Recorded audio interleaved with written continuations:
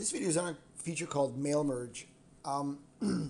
Very useful feature. Whenever you have a list of names, or it usually is a list of people, uh, and you want, rather than have to type a different letter for each person, you want to be able to type the letter once and have it merge with all of those names, and that way you can get as many different versions of that same letter.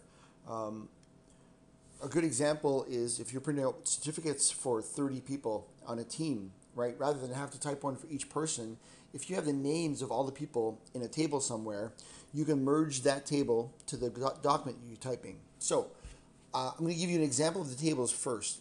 Here's a table in Excel. It's critical that your table have the first row needs to be the identifier for what's inside the table. So here, first name, and then you have the first names, last name, and the last names. That's really important, otherwise mail merge doesn't work. So it could be an Excel document like this, or it could be in a table in Word like this. But again, the first row can't be blank. It has to have the name of what it is we're putting in. Critical. And then once you know that exists, close it. Don't leave it open. Okay, so close those documents. And then you would start by typing your letter.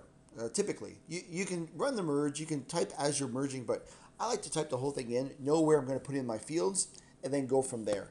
The first step is to just go start mail merge. Now, you would determine, am I typing a letter? Am I typing an email message, envelopes, labels? All right, labels that you would just print out and then stick onto envelopes. There's a wizard that I really like, and it takes you through step by step. I'm not sure what the test is going to ask you to do, so we're going to not use the wizard just yet. So here, then, once you've started mail merge, I'm going to say letter. All right, so this is going to be my document, I believe. And now here, I would select recipients. So in other words, find the table. You can type a new list if you want. However, most of the time, your table exists somewhere. So I'm going to say use an existing list, and it's asking where is it? Now, I know that both of my lists happen to be in just my documents here because I just typed them. And I did one of them in Word, I did one of them in Excel. It doesn't matter which one I choose, they're both the same. So just for the sake of an example here, I'll use Excel. And it's asking me, is it sheet 1? And it is sheet 1. So I'm just going to say, yep, that's the one. And that's going to open up, I believe, a new window, or maybe not. So now I have the recipients, and I can go into edit recipient list if I wanted to, just so I can see. It's a very small list. I wanted to keep this rather brief. So here I've got all my people and my information. If I wanted to omit people, if I wanted to just for some reason, oh no, I don't want to include that person, I would exclude them that way, and then I would hit OK, but I don't want to do that. You'd also be able to filter for people who only live in Toronto. All right, so if you know how to filter, you'd be able to run a filter. You'd be able to sort if you as well. Okay, right now they're already sorted by last name, so I don't need to sort at all. So I'm just going to hit OK from here. And next, I guess what we're ready to do is we're able to insert fields. All right, so I had first name, I had last name, I had phone number, I had city, and I had the title of these people. So at the top here, I want to put their first name and their last name, right? So it's the beginning of a letter, so I would probably go to insert field, and see, it's showing me the fields that are in the table that I've chosen, which makes sense. I'm going to go first name, then I'm going to go space, then I'm going to go last name. All right? If you want to see what this is looking like, just preview. There we go, Jack done. So that's the third record, second record, first record. So far, this is going great. So now, in this, so I'm going to unpreview, okay? I somehow inadvertently jumped the gun and put first name in there. I'm just going to delete that. So here in my regular letter, I would have dear, and this is where I want my first name. So I'm going to go insert first name, and make sure there's a space before, there's a space after. Excellent. Now here here I want to put the position, right, between these two spaces. So as the title, I want the title right there of our great company. It gives us great pleasure to invite you to our holiday party. We will gladly send a chauffeur to drive you back and forth from, and here I'm going to put the name of their city, like that. Okay, and again, I can preview this to see what it looks like.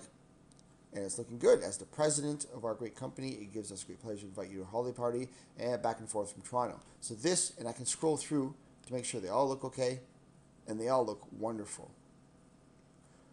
And then what you'd be able to do is just go ahead, finish, and merge. Now, when you do this, you have a choice, all right? I can go to edit individual documents. I can go to print documents. So if you were connected to a printer and you want to print these things out, you would just go to print. If you want to see what they look like before printing, again, you can ask to see all records. You can ask to see specific records if you wanted to. Here, I'm going to say show them all to me. So now the results, you may not have noticed, happen very quickly. So now I have two documents open. I have the original letter that I was typing called mail merge, right? And then I have the result of my mail merge, which is here. And this is a 3-page document because I have 3 people in that table. If I had 300, I would have 300 here. So that's a very quick and simple run through of how to use the mail merge. I'm going to go through the wizard real quickly with you so you know both ways. So starting exactly where we started last time, instead of going start mail merge here, I'm going to go step-by-step wizard. I've always liked the wizard. So here we're doing a letter. If we were doing an envelope or a label, we would use those, of course. So I'm going to go say letter, and I'm going to go next.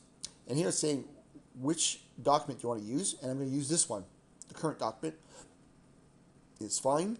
And next is select recipients. So this is, again, I'm simply going to browse here, and I'm going to find, I'll use the Word one this time around just to show you that they both work. So here I have data Word, and it's showing me, it didn't show me the Excel for some reason, but it's showing me the Word, which is nice, good. So I see that there. Excellent. And now I'm ready to write my letter. I've already started typing in a whole bunch of stuff. So once again, I forgot that was there. So dear space. So now I want to insert just an item. So I want first name. And once you've put this in, I double clicked. I could have single clicked and gone insert. And once you've done that, you actually have to leave this. You got to go close and then find the next spot. So as the, I want to go right there, more items, and I can hit title and then hit insert and then close this. So now I've got title there. And again, we can do a preview here, and it's showing me that it's working. It gives us great pleasure, blah, blah, blah. And then here I have the city. So again, I can go more items and city. So you're noticing that this wizard's pretty much doing the same thing that's up here. And insert and close. And now it's saying next you can preview your letters. And if I want to preview my letters, it's showing me now what this is actually looking like. And I can scroll through the recipients. And next, complete the merge. So it's asking, do you want to print or do you want to go to edit individual? And notice it's the same menu. So those are two ways of doing the same thing, two ways of completing your mail merge. Just a series of steps. Once you know them, it's really straightforward. You don't have to do a lot of them, but when you do, when you have one to do, it's a real time saver. It exists in Word. I believe it exists in Publisher as well. It's for letters, it's for cards, it's for invitations, it's for certificates. Many uses. Handy little feature.